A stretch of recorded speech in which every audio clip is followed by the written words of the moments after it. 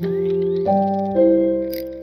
talked about this idea of custom GPTs, and we are training different bots to do different things.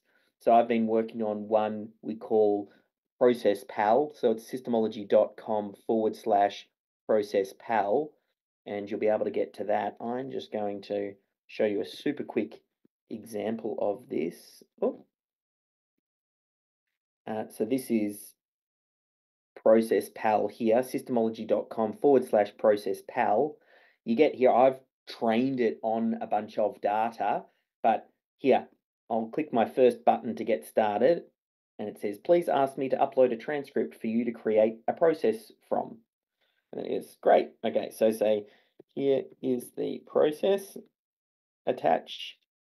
Now, one of the examples I'll share with you is the one Simon Kelly is capturing our podcast outreach process. I'm going to attach that. That's just the transcription of the extraction call that you will have access to for our outreach process.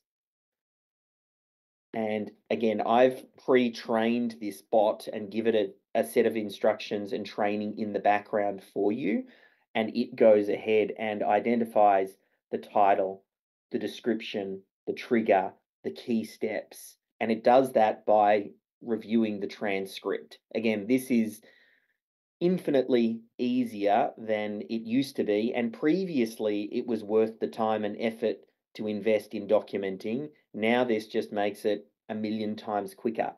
Then it's just a matter of copying and pasting that into your documentation management system like System Hub, and then starting to add the details. This is where the human comes in after the fact, and you then start to link to subsystems and extra resources and highlighting and just making those extra tweaks. At the moment, there is no replacement for the human review. The fact is, AI will make stuff up when it doesn't know the answer. It just hallucinates the answer. And you can't just 100% rely on the AI. It's going to guess. That's all AI does. It goes, based on everything that I know, I think the next most logical step or word right now is this, because you haven't told me what it is. Again, this comes back to what James was saying on why the extraction is so important. The quality of the output from the AI is so dependent on the quality of that input. And then we just have the human after the fact step in and start to do the polish.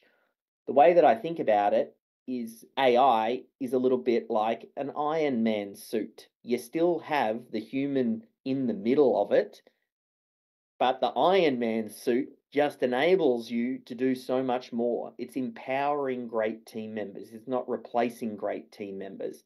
You're getting more done with less because you've got the Iron Man suit that you get to put on. Just a heads up, that clip was taken from a session in our Systems Champions Certification Program, which is the world's first and only program for systems champions to help you build a systems culture and develop an AI-first approach and roll it out inside your organization. To find out more, head over to systemology.com/systems champ, and I'll see you in there.